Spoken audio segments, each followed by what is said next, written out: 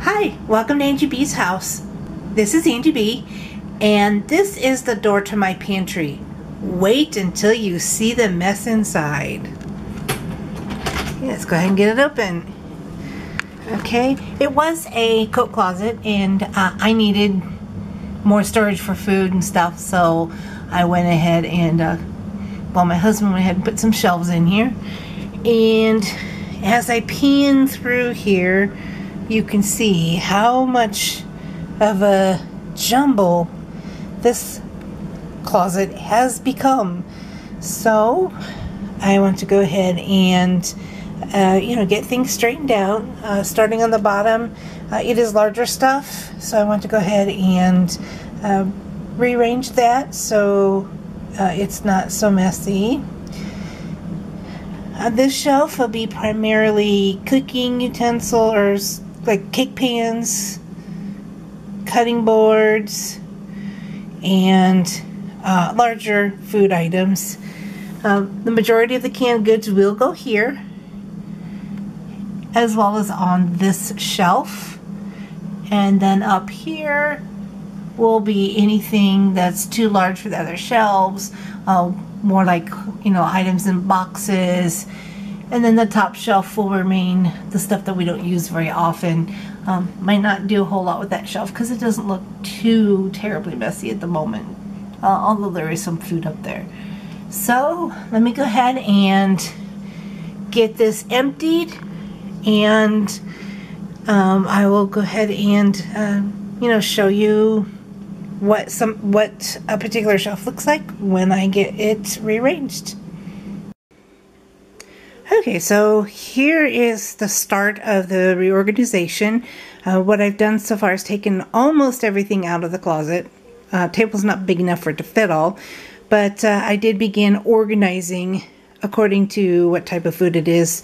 For instance, on the right, you can see I have the soups, and I have sauces, then I have vegetables with some crackers thrown in, and just, went ahead and tried to get it organized. On the end here, I have a lot of the baking stuff. So that's the start, is to, separate each item according to what type of item it is. And let me get you a shot of what the closet looks like now. Okay, so I still haven't gotten to the bottom part yet. I will get that in just a few minutes. All I have left on this shelf are cutting boards and baking pans. This one's completely empty. This one is canned goods and some brown sugar.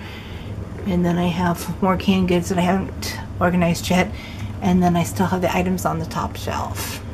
So let me get to doing some more organizing, and I'll bring you back in a few minutes. Okay, it didn't take quite as long as I thought, but I am finally done. And this is what it looks like.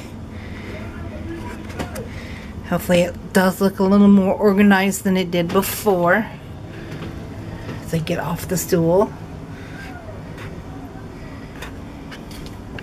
I know the bottom shelf might be a little difficult to see, and I'll show you that in a minute though. Okay, and as you can see, bottom is all clean and not all messy with stuff everywhere.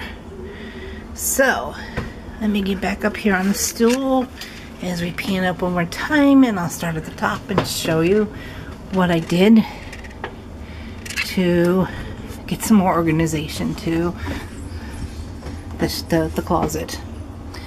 Okay, top shelf, as I mentioned, is just miscellaneous stuff that I don't use very often.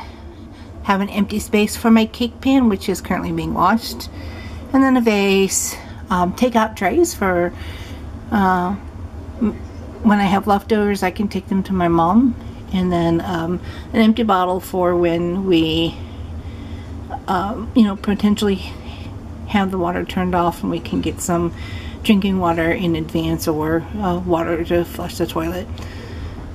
Okay, the next shelf. Okay, over here is all of my baking supplies and a jar of my grape jelly.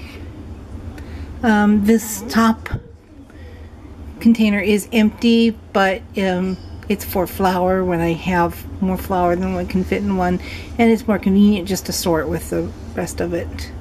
And there's 2 more underneath that are full of flour. Okay, more baking stuff. Okay, and then I have my pasta, and so that I can see all the different types of pasta that I have, I've turned the boxes out.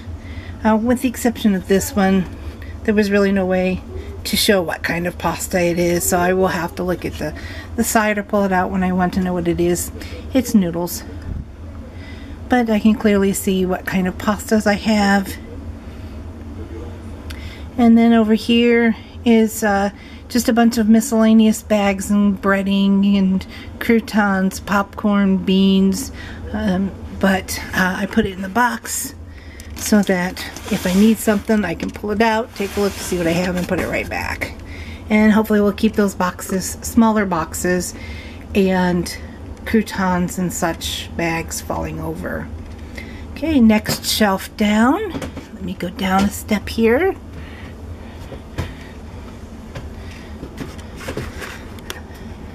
I have another box of miscellaneous. There's some oyster crackers, rice, and 2 packages of the Knorr sides. My box of crackers. Okay, and then I have my sauces and Pop-Tarts. More sauces. There's cheese, peanut butter, onion bits, and then way in the back is a jar of, you can get in there. There we go. See, way in the back is a jar of juice and the ketchup. And then over here is all the foods that I've canned. I haven't done a lot of canning. Just starting to learn how to do that. But I have canned carrots, peaches, potatoes, and then there's another jar of jelly. And now over here, you might ask, why is there a hockey stick in the pantry?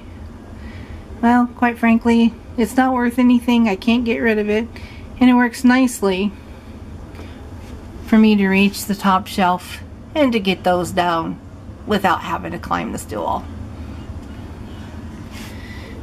Okay, the next shelf down. Get the stool out of the way. I now have all of my vegetables.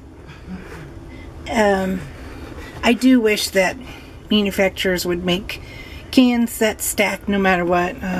Unfortunately, Kroger doesn't, and you can put it, but as you can see, they're like dipsy. So I wish that they would stack. If you look back here, see if I can get some light in there. And the Billy Beast cans have a different type of bottom, so they stack very nicely. And so since these 2 rows are all green beans, I put the cans that stack nicely on top just to help have more room. And then I have corn. And all of these cans of corn are the same. Golden corn, golden sweet corn, with the exception that I do have 2 cans of creamed corn. So since these are the cans that do stack, I have one on top so that I know it's also on the bottom. Now once I use one of these, if I still have one left over, I'll move that can up front so that I know that it's different than the rest of the cans of corn. Okay, now next to those I have my canned meats. I put them in the back as long as they're tall enough. Once that stack gets shorter, I will move them towards the front. And then I have fruits. If I had more fruits, they would be right here. You know what? I think I might just do that anyway. Just move the fruits over here real quick, just so that they're separate. And then I would call these next few rows my one-offs, where I have only like 1 or 2 cans of something. Tomato paste. Cans don't stack, so I just put them all out front. Now the one other thing that I did is two things. Okay, right here is a can of crushed tomatoes. It's a big can, so I put it in the back. But to show that I had another tomato product, I only had 1 can of tomato sauce, so I put that on top of the crushed tomatoes. That way my tomatoes are together. Kind of the same thing here, in that this is a can of enchilada sauce. And I had just a single can of chipotle peppers. So since they're both Mexican themed, I did put the chipotle peppers on top of the enchilada sauce. And then these were greens, 2 cans of greens. I only have 1 can of leaf spinach. So again, I put, to keep them together, I put the smaller can of leaf spinach on top of the larger can of greens. And then finally over here, I have all of my soups. This whole row is chili mac. This whole row is chicken flavored soups. And way in the back here, I have a can of chicken noodle, so that lets me know that the can underneath is also chicken noodle. And then I had some smaller cans of soups, 2 cans of tomato, so I put them together. Okay, now down on this shelf, I have 3 boxes and my baking, my cutting boards and cake pans. In this box, I have all of the small boxes, like a macaroni cheese. I have boxed potatoes, stuffing, rice. One of the problems that I found is that these boxes will always fall over. So I'm hoping by putting them inside this bigger box, it'll keep them together. This is just miscellaneous. I have some crackers, some pears, a thing of applesauce, and a thing of cheese. And the last bag of popcorn. And then in this box I just have the ramen noodles. Okay, now on the bottom I have a meal plan that I have graphed out. When I do follow the meal plan, I go ahead and hang those on the wall. There's 6 weeks worth. But I'm not doing that right now, so it's here in the pantry closet, which just makes sense since it's food related. I have my pressure canner. I have my outdoor dog scoop. Not any food down here, so there's no reason why I can't have that. Not only that, I do wash and disinfect it every time I use it. And then I have over here, I have my potatoes, and I put them in the box so that they would fit on top of the bottles of water that I have for just in case. We do lose our water. Water gets shut off, approximately 1 or 2 times a month for repairs, and so it's nice to have that extra water just in case, because we always have a boil order afterwards. Okay, so one more look-see at how I got it organized. I hope that it does help you, and if there's something that you have done that works really well for you, please feel free to comment. Always looking for new ideas on how to keep a space such as this from getting all messed up and remaining organized. I also hope that you'll comment, like, and subscribe. And until next time, I'm Angie B, and you have a great day.